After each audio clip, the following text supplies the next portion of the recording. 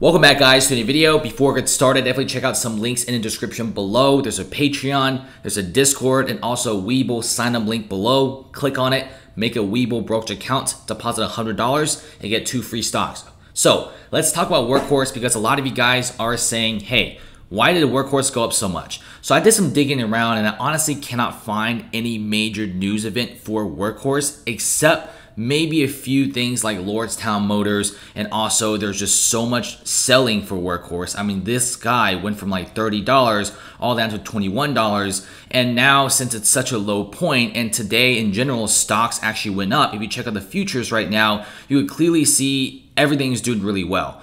The VIX is kind of flat, which is a little bit worrisome, but overall you can see all the indexes are extremely green. And so far, if you look at Workhorse, it's doing the same thing as everyone else is doing. It's going to the moon, and it has actually stabilized at around 10% today. So what is going on? Now, remember Diamond Peak Holdings, right? Diamond Peak Holdings also went up 11%, exactly the same time when Workhorse went up. It was at 11 a.m., same there in Diamond Peak Holdings, it went up. And they both are up about 10 to 11%. Remember, Workhorse owns about 10% of Diamond Peak Holdings, which is Lordstown Motors. If Lordstown Motors goes up, Workhorse goes up as well because they own 10% of the company. On top of that, the reason why Diamond Peak Holdings or Lordstown Motors went up today was because huge news about how they got 40,000 pre-orders for their brand new electric truck. And the thing is, this electric truck several weeks ago, they said they only had about 27,000 pre-orders, but apparently it's 40,000 pre-orders, even more than before. So $1.4 billion in potential revenue, now it's about $2 billion in potential revenue. It's pretty insane. On top of that, Lordstown Motors is very different from all the other EV startups out there. In comparison, when Nikola Motors launched the Badger for pre-order, it was about like 1,000 to 2,000 people that pre-ordered it. It was pretty bad. Not a lot of people like the Nikola Badger, but 40,000 pre-orders for the Lordstown Endurance, their first all-electric commercial pickup truck. It's pretty big, meaning a lot of consumers are showing major interest in the vehicle. And by the way, with every vehicle sold in the first 200,000 vehicles, Workhorse actually gets a small cut. So reporting such a large amount of pre-order volume means cha-ching, Workhorse gets a lot of the cut. Also, Lordstown Motors is very different. They actually have a factory. They also announced that they will start production late 2020 Q4. First deliveries will be out the summer of 2021. So that's set in stone. You have Rivian, you have the Nikola Badger. No clue when the factory is going to be produced. No clue when the overall deliveries will begin. So those companies are kind of like, no one really wants to touch it. But everyone likes Lordstown Motors because it's got a factory. And by the way, Workhorse also has a factory. Another thing is Workhorse makes these last mile logistics vehicles, these C-Series vehicles, a C650 and a C1000.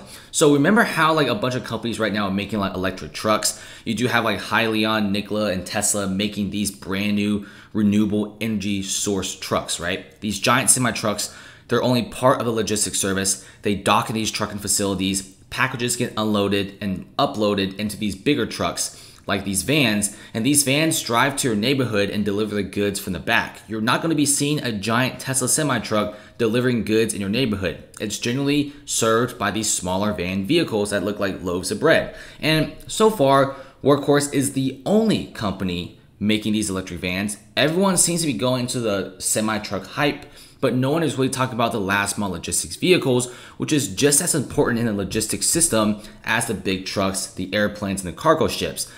And right now, remember how several weeks ago, we had Workhorse announcing a deal with Hitachi, a Japanese company. Now, the whole reason why Workhorse launched a deal with Hitachi was a growth plan. So Workhorse, since it is a pretty small company, they need a bigger company to help them scale up production and build a national dealership network. This is what Hitachi came in for. Everyone is expecting Workhorse to be receiving some sort of a big deal because currently no one is making electric last mile logistics vehicles. Only Workhorse, literally. Sure, Rivian is making these trucks as well, but no clue on the factory, no clue on the delivery. Workhorse Also said that around Q4 of 2020, every single month you should be able to crank out about 100 vehicles every single month, which is honestly pretty good. And they are announcing with the deal with Hitachi, they want to start getting the parts up, the factory up, they want to crank up production. And so far, they're trying to set themselves up to make themselves look really good for the $6 billion USPS contract, which will be sent out for someone late 2020. And this contract will be sent possibly to Workhorse at the end of the year. Currently, there's 3 companies chosen, and Workhorse is one of them. Several weeks ago, it was 5 companies. Now it's trimmed down to 3, and Workhorse is still part of the USPS potential contract. And them hiring Hitachi seems like a no-brainer, that they're expecting some sort of a major contract. This is why they partner with the Japanese company to scale up, and they want to be prepared if they get a $6 billion USPS contract. The thing is, even if they don't, they're still in a phenomenal position because they're the only ones making these trucks. And also, there's also rumors about how they may only have a portion of a $6 billion USPS contract. But nevertheless, if they get any part of it, stock will go up. So Workhorse today, it's doing really well. It's still going up. It's up 11%. It's $27.74. And I feel like Lordstown Motors definitely had something to do about it because the pre-orders were extremely high. 40,000 pre-orders for this EV startup, which sent DPHC to the moon, which in terms also sent Workhorse to the moon. Now, if you check out my positions right now, I actually do own a lot of Workhorse. This is honestly one of my biggest positions. You'll clearly see I do have 200 shares of Workhorse. I'm also selling 11 Workhorse cash secure puts and also 2 cover calls for Workhorse for the $30 strike price. And so far, Workhorse is right in between these. The shares are making some pretty good money. Currently, my cover calls aren't really making that much money, but cover calls usually start showing their true gains around Friday afternoon. So there's a lot of waiting involved in these strategies. Also have a little bit of TNA. Got some Diamond Peak holdings right here and a share of Apple because I did buy Apple with some of my premium money. But of course, today's a pretty decent day for me. Honestly though, I'm so sick and tired of like the losses. Today's a really green day. I'm extremely happy. Workhorse is going up. DPHC is going up. A lot of you guys do have Workhorse positions, and today you are well rewarded for patience. And just in general, I feel like just the market's dropping way too much. I mean, Workhorse did go from like $30 all the way down to like $20 to $21. So like a really insane rebound is needed. This is still an extremely small company. Like this is only $2.7 billion. This is no big company. If they get a $1 billion contract, well, the stock is going to be insane. I mean, this is a $6 billion USPS contract we're talking about. This is like more than twice the size of the whole entire company itself. So they will be producing stuff. Thing about Workhorse is they have a factory. If you check on Twitter and just type in Workhorse factory, they will show you their factory cranking out vehicles in a van driving out of the production facility.